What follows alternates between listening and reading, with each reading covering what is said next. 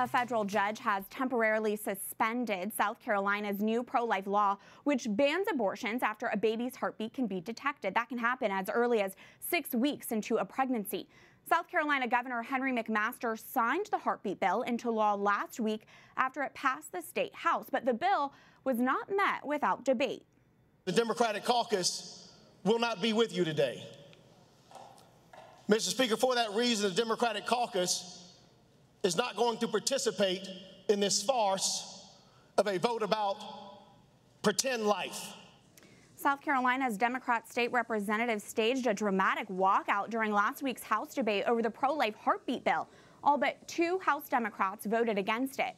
But also last week, there was moving testimony on the House floor in support of the bill, particularly from State Representative Melissa Lackey Oremus, who shared her pro-life witness.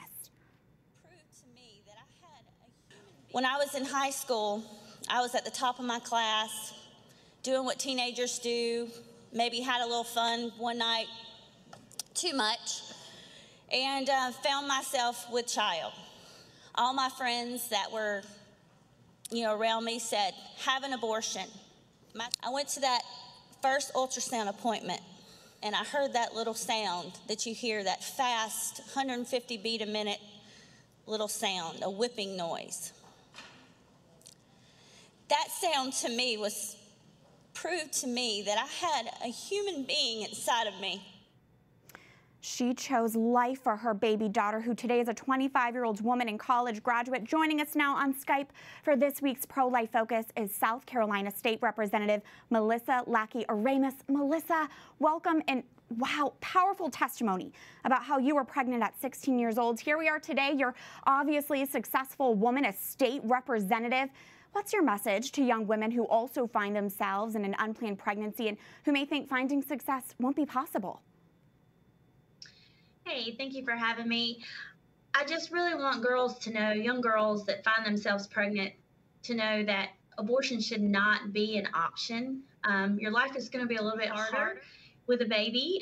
It's going to make you have to work a little harder, but you can do it. And, abortion should not even be an option. We should not even say, give someone an option to do an abortion. If you just have to let them know that there's other options out there, and that includes adoption.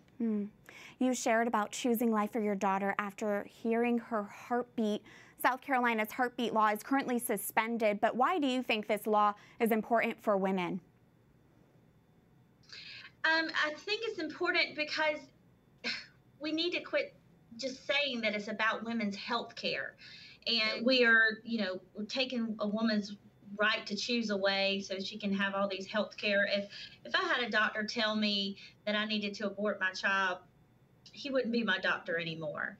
So it's important for women to know that there's other options out there. We do not have to end it this way. So for South Carolinians, we wanted to let the world know that we stand up for life here. And I just pray that our court systems will follow suit in the Supreme Court.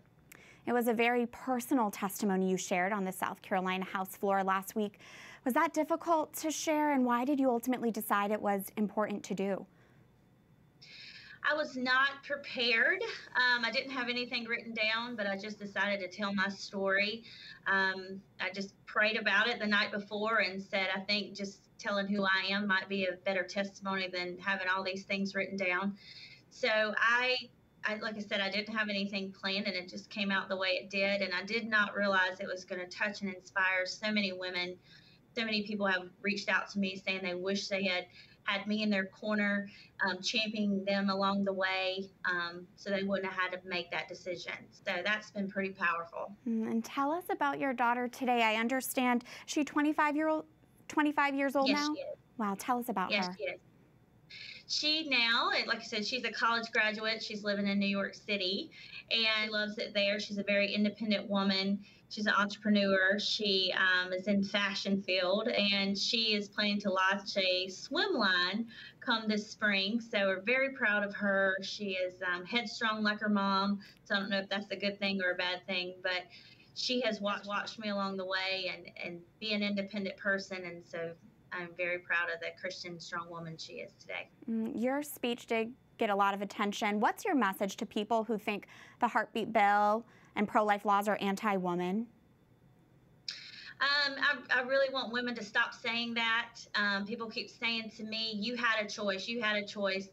Really, I didn't. I wish nobody would have ever spoke those words to me, but I don't want women to think that's their only option. There should not be an option. When two people consent to have sexual relations and a baby comes to be part of it, then there is no second guessing that. That's a life inside of you, and God placed it there, and it's up to you to take care of that responsibility. So I don't even think abortion should be an option, and so we can just end that conversation altogether. Well, thank you for your vulnerability and sharing your own personal witness, and for your courage. South Carolina State Representative Melissa Lackey, Oremus, thank you. Thank you so much for having me. Thank you.